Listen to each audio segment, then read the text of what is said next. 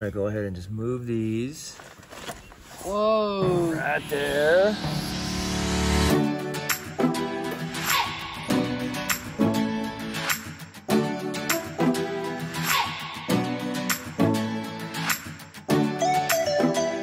Alright, so today we're gonna do a little activity. Me and my nephew Tay are gonna make some fire starters.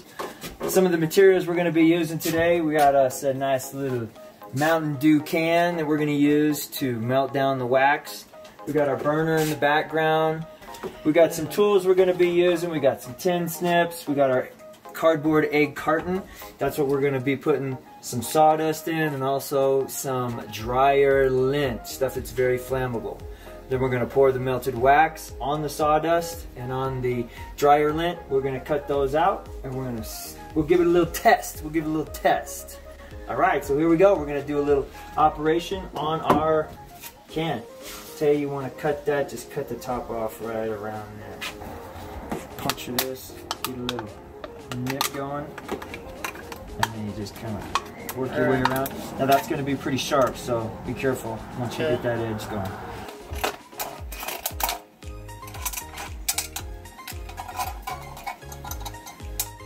Alright, that'll work. If you do this, be very careful, because anytime you cut metal, it leaves very sharp edges. Alright, now we're going to come over here to the burner. We're going to set this on, and we're going to put our wax in it. So we're just going to carefully set that right there.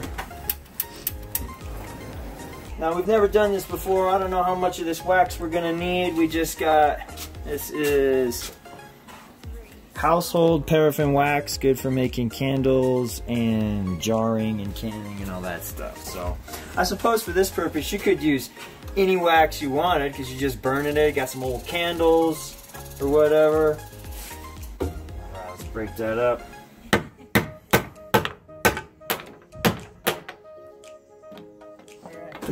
You go ahead and drop those in one at a time real easy.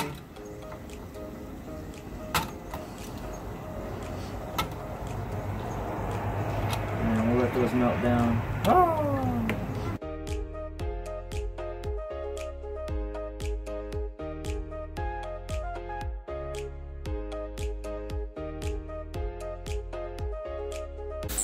Alright, so we got a whole bunch of sawdust.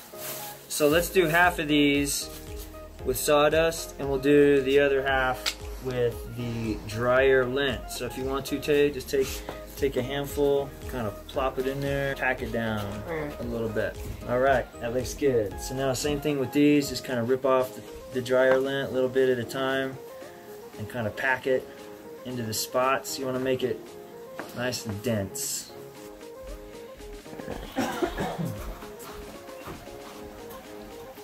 Alright, so now Tay and I got some gloves on, because we're going to be handling the hot wax. We should have had these on before when we were playing over there at the camp chef. But now we're going to be pouring the hot wax into each one of these little cells.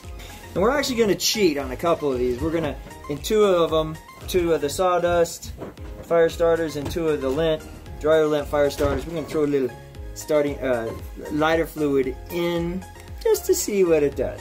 We're going to do that now.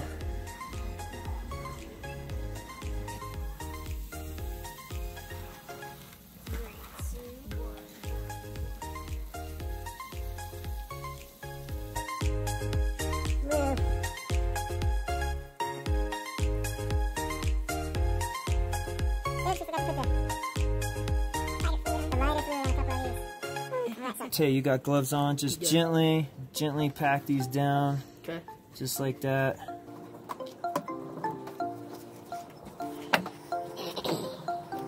I'm gonna sneak in this one right here. Now these packed down really good. I think we should stick some more stuff on top. Let me pack that on these.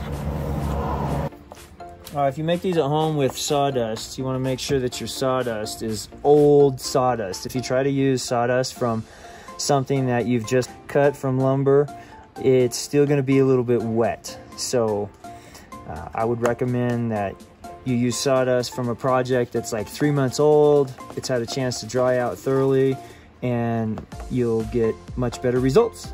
Okay, we heated up some more wax so we could get a little more stuffing. Also, to make this pour better, I pinched this a little bit, so hopefully it's kind of like a pitcher. Thank you. That is some hot wax. See how that's boiling on there?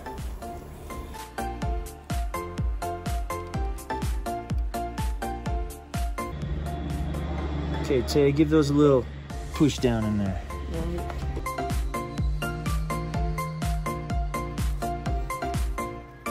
Oh yeah, those are real nice, real nice.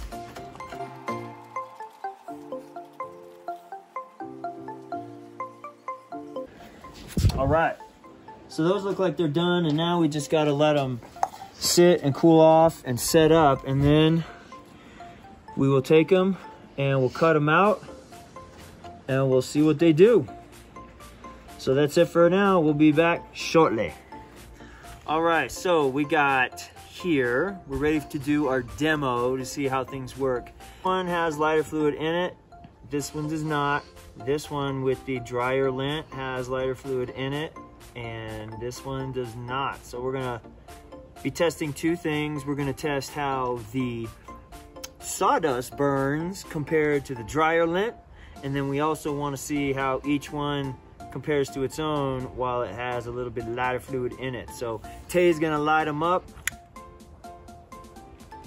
Oh, okay, so that one lit up real good real quick because it's got lighter fluid in it. Yeah, I'm gonna back up a little bit. So that one obviously is burning really good.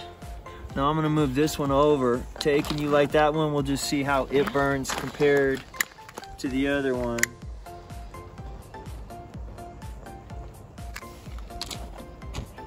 So the egg carton is a nice starter.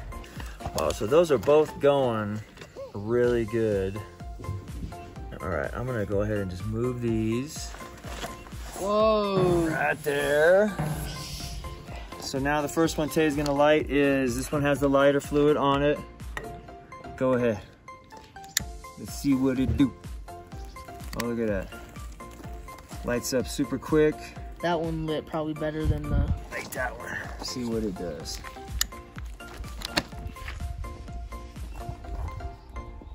Okay, again, that's just the cardboard burning right now. All right, so they're still burning. Clock is at about 13 minutes so far. Right now it looks like the wood ones, the sawdust ones, are gonna have a little more life to them. But yeah, they're all burning pretty good. Again, this is the one that had the lighter fluid in it. This one did not have any lighter fluid. It looks like the real difference in the lighter fluid was just that they lit up quicker. After they got going, it really doesn't make much difference. That lighter fluid is burnt off, and now just what's left is the material. So again, the sawdust, and over here we have dryer lint. All right, so our final, the one that's been burning the longest is the sawdust, and that's the one that did not have the lighter fluid in it. We started this, it's at 17 minutes and 44 seconds, but I started this a couple minutes late. So these have been burning for almost 20 minutes. The lint is done. Some of that might have to do with we just didn't have as much material to start with. But anyway, they burn great. And there you have it. Fun activity. I don't know that I'd do it again because it's so easy to just go to the store and buy them. But it was fun to do, and we've been wanting to do it to see how they turn out. So there you go. All right, so now Tay and I are back out here. We're actually gonna build a real fire. We got our fire starters that we made last weekend, right, Tay? Ooh, yeah, that looks good. So go ahead and throw it in the fire pit. And then when we tested these out, we got about 20 minutes out of them. Ooh, yeah. Now we'll give that a minute to get started, and then we'll just start stacking stuff around it.